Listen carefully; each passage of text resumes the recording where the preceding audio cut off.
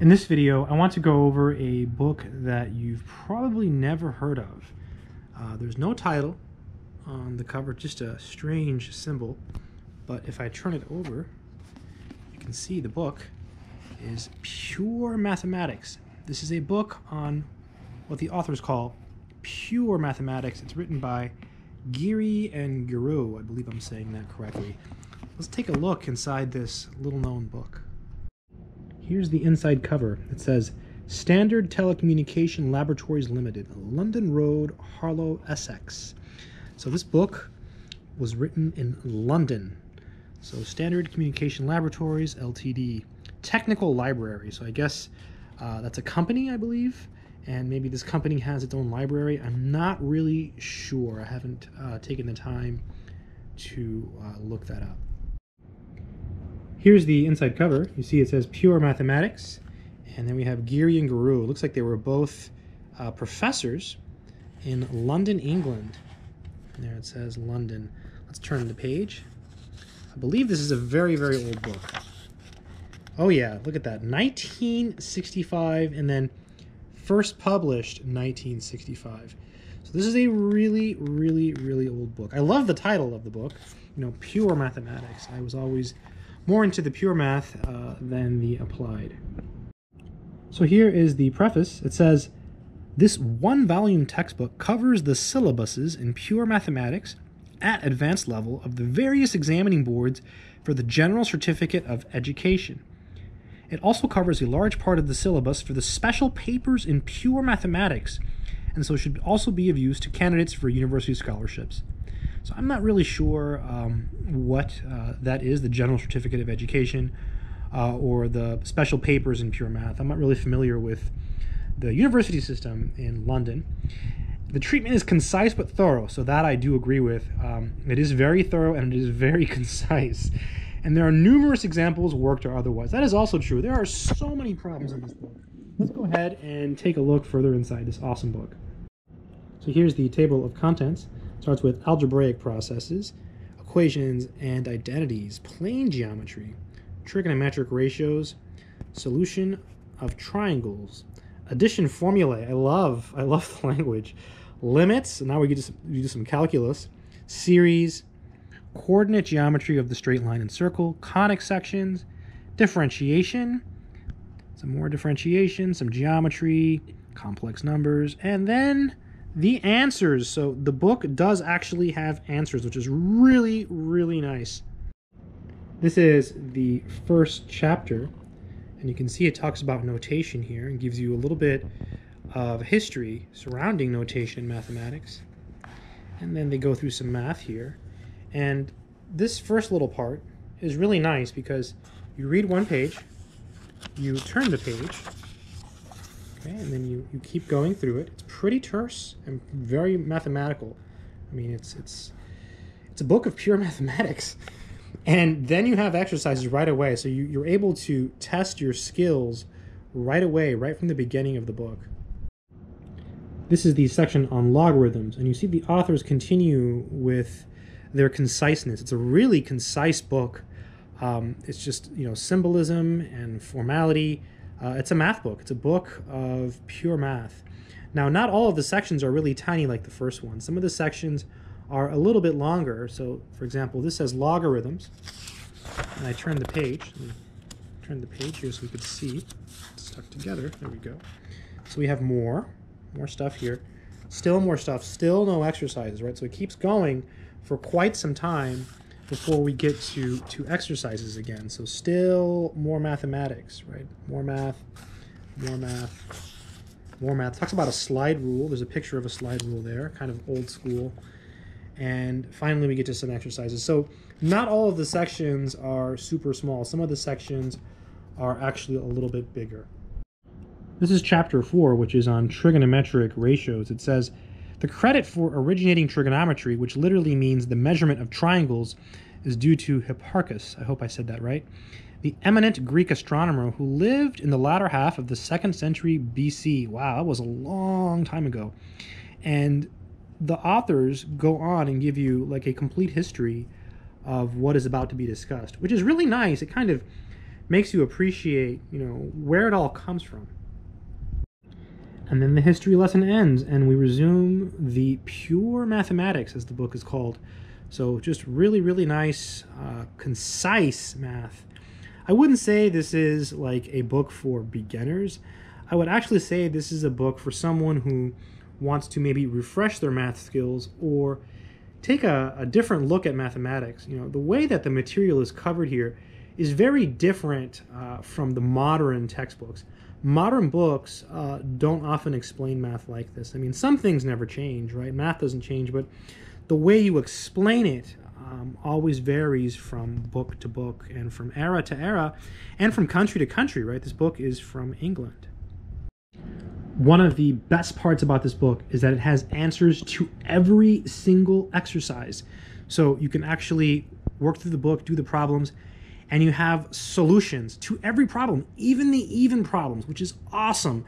A lot of the older books did not have any answers at all. So this is really not characteristic of what you would see in an older book. And it's kind of strange because the book is written in a really concise and formal and rigorous way, but yet the authors give you all the answers, which is not something you normally see.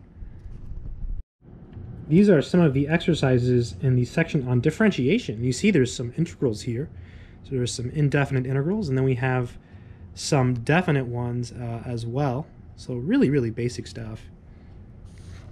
Then we have some differential equations. The authors decided, hey, let's throw in some DEs, why not? And then some other problems here. So really, really, a different approach. Here are some of the exercises on the section which is titled Exponential and Hyperbolic Functions. And I wanted to just show you this slowly so you can see the amount of material that's actually covered in this little black book called Pure Mathematics. It contains quite a bit of calculus. I mean, it starts from the very beginning, properties of exponents, and it's got calculus in it. I mean, there's some limits here. Okay, then it's got some more indefinite integrals here. They start to get a little bit harder. Really cool stuff, really exciting. So this is the section on series, and the name is just, it's not enough, right? It underscores the amount of math that's in this one chapter. So this is on series, okay, and it talks about infinite series right away. Okay, let's keep going. Let me show you what else is in this section. It's really cool. Then they talk about, an arithmetic progression, which is typically something that is studied, usually like in a pre-calc class, at least in the US. It talks about arithmetic means on the very next page. Then it goes over, talks about geometric progression, geometric means. Okay, I'm going to go ahead and turn the page here. I want to show you all the little topics. Continued proportion, sum to infinity of a geometric progression. That's a really nice formula, really easy to prove. It's worth proving that, by the way, if you don't know how to do it. Recurring decimals, compound interest, and annuities. Let's keep going. Okay, so we're still in the section on series. Harmonic progression, right? So much math. I mean, it just goes on and on and on. Arithmetic, geometric, and harmonic means. It talks about other series. What are the other series? So you can see here. Okay, I had to skip some stuff. I skipped a section on natural numbers, but we're still in the chapter on series. Now what's going on, and it's discussing permutations and combinations. So really, really unexpected. I mean, that's not something you would typically see in a chapter on series. And it talks about factorials, some more counting, some arrangements. Let's go ahead and turn the page. Arrangement of n things in a circle. That's always fun. More on permutations. Then it goes into probability. And again, we're still in the chapter on series. So they just keep going and going. Talks about exclusive events, independent events. I mean, so much math. And this is just one chapter of this little black book, okay? So, I mean, this is not the whole book. This is just one little chapter. It's like these tiny little subsections in each chapter. They're just filled with these little nuggets of beautiful math.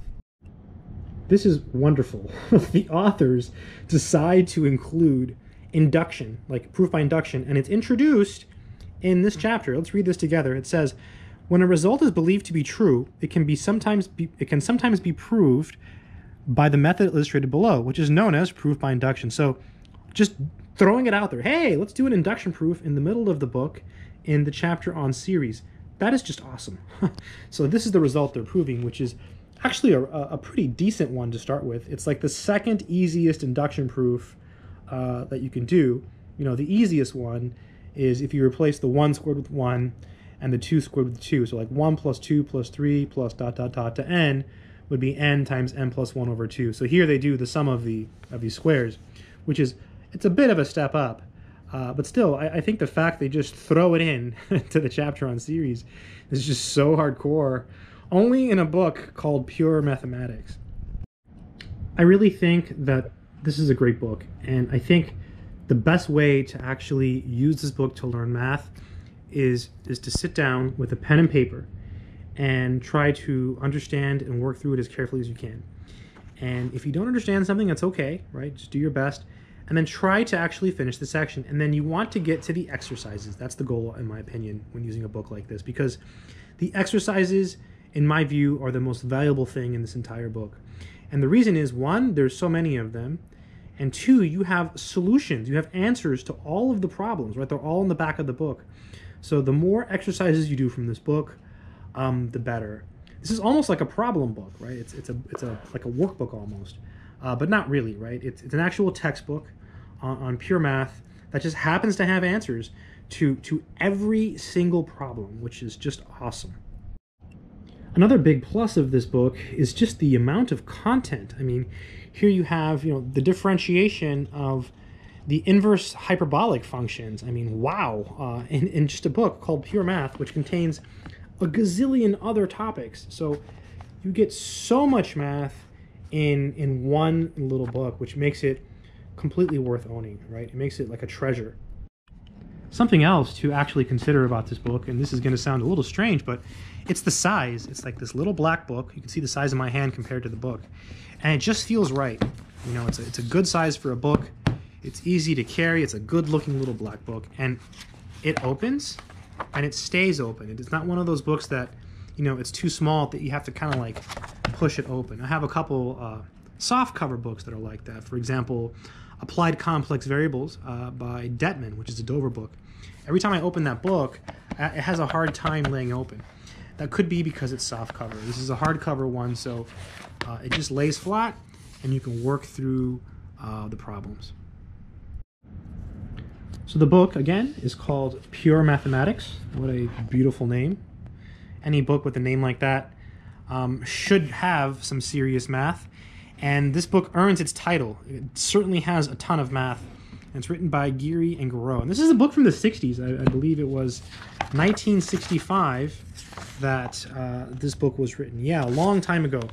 And it contains so much math. I mean, there is just so much math in this little black book. And amazing. Again, I don't think it's good for beginners, but I think it's good for someone who knows some math and wants to improve their skills. The pros of this book: you have tons of knowledge. There are just so many topics, right? Do not let, you know, the table of contents deceive you. Remember, the table of contents, let me just show you one more time. I mean, it's a one-page table of contents.